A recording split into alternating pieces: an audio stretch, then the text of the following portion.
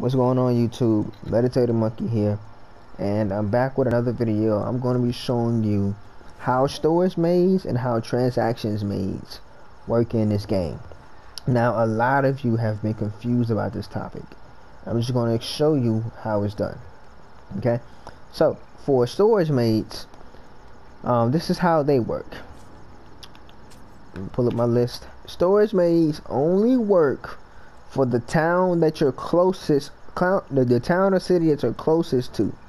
For example, I am in Altanova right now. Okay, if I wanted to pull up, let's say if I was over here in abandoned iron mine, and some items my storage that I want to get to without having to run all the way back to town, I can, because I'm closest to this city and I have a storage in this city.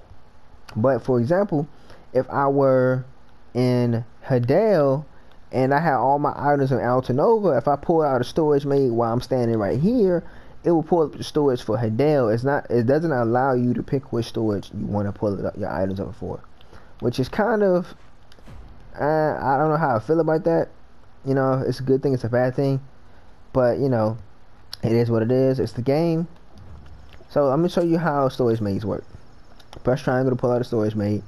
Now, your use of your storage maid won't disappear just for pulling him out. So you can transfer one item from here to here.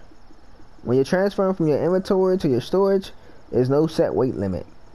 But when you're transferring from your storage to your inventory, there's either 250 or 300 on the weight limit. Okay.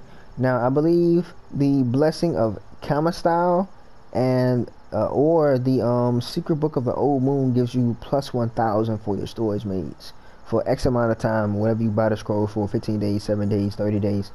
You know, it all depends on you. Now, you can also transfer silver. Now, I have silver in my storage and I have silver in my inventory. I can transfer silver from my inventory to my storage, or from my storage to my inventory. There's no weight limit on silver, so you can transfer all of it if you so choose. Let me give you an example of me transferring something over. Like ancient silver coins.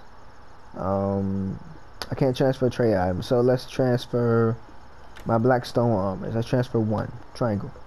Boom. It'll go in there. Now, it'll use up that slot for that storage maid. It's only one. Now I have another one.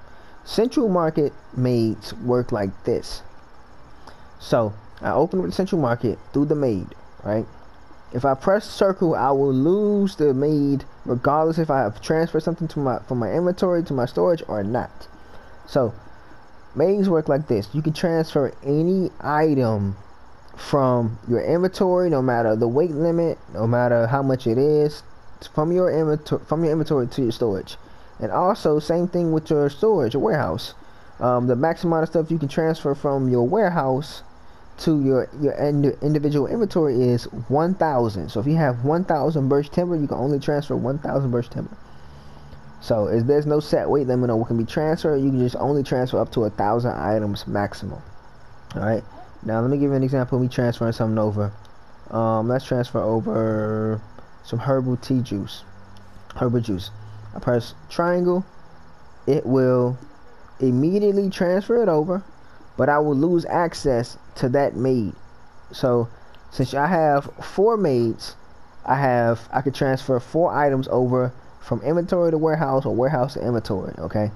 Now, transactions maids, in my personal opinion, are more important than storage butlers, because if you're out farming, looting stuff, when you're out farming for like trying to make money out the marketplace, you don't want to have to keep running back to town to get those items into the marketplace. Having that transaction made will cut out that middle ground and allow you to sell items much faster. This is Meditative Monkey.